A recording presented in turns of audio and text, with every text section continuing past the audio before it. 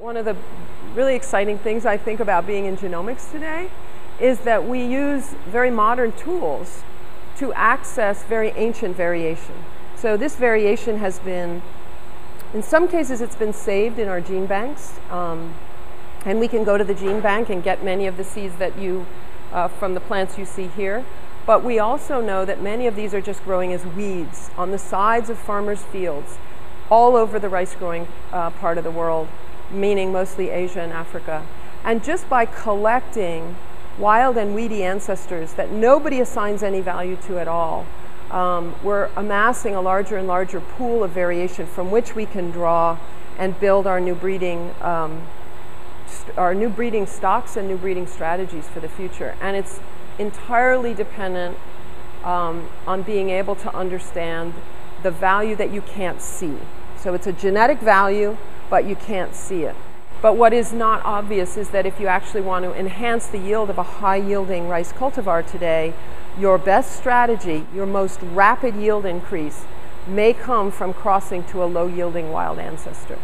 And that's what our lab's been demonstrating, how to capture that variation in a high-value product for the breeding community, and then making that information available publicly so that people all over the world can better utilize this amazing fount. This is a wealth of variation that we just haven't been using. We never knew really how to do it efficiently. So one of the things that we try to exploit here is the variation that's available in the wild species of Oryza rufipogon and Oryza nivara, which are the ancestors of cultivated Asian rice, as well as Oryza barthii, which is the ancestor of cultivated African rice. The wild ancestors always have more variation than the cultivars, which are a small subset of the alleles and genes and variation that's available originally in their ancestor. In the case of Asian rice, we think we've captured about 40%, but anyway, less than half of the variation that we know exists in the wild ancestors. You can see the variation morphologically in some cases because the wild has certain growth habits that make it completely obvious that they're not cultivated types.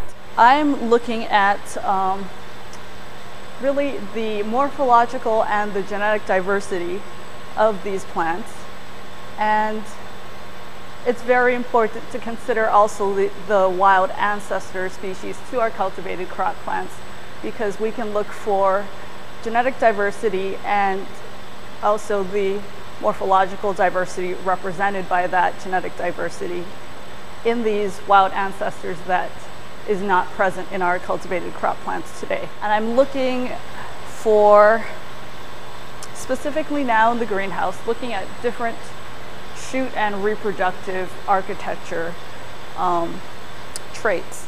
This is a close-up of an Oryza rufipogon panicle.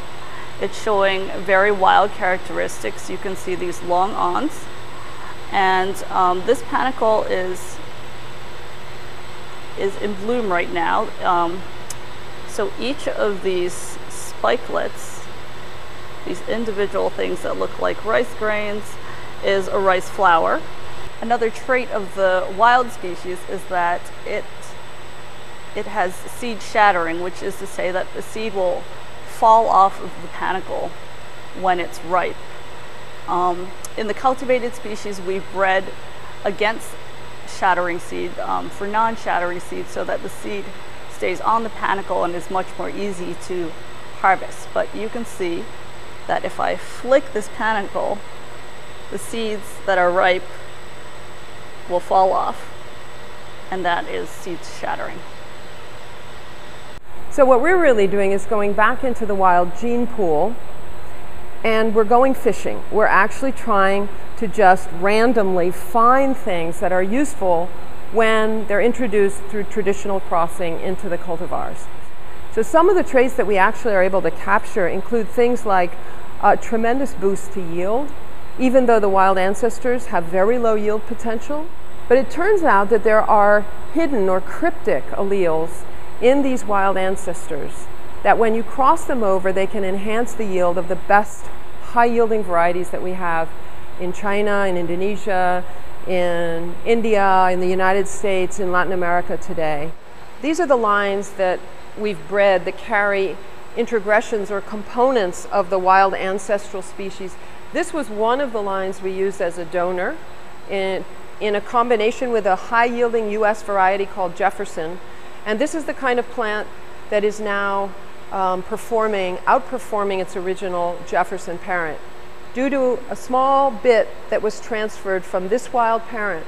And you can see that the new plant actually looks very much like the original semi-dwarf Jefferson. It has good, thin, long grain type of seed, which is what the customer wants, the consumer wants.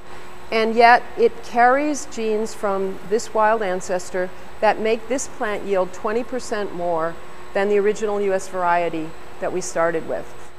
We're doing the same thing with respect to drought tolerance, aluminum tolerance, and a number of other traits related to both biotic and abiotic stress, or disease resistance, and nutrient uptake and ability to withstand heat or cold or water stress. So the outcome and the message here is that the variation in these wild plants, as beautiful and unusual and sometimes spectacular as it is not what we're transferring. What we're transferring are hidden traits, traits that you can't see, so that the behavior of the new plant is very much like what we're accustomed to, and we just get more of the yield that we want.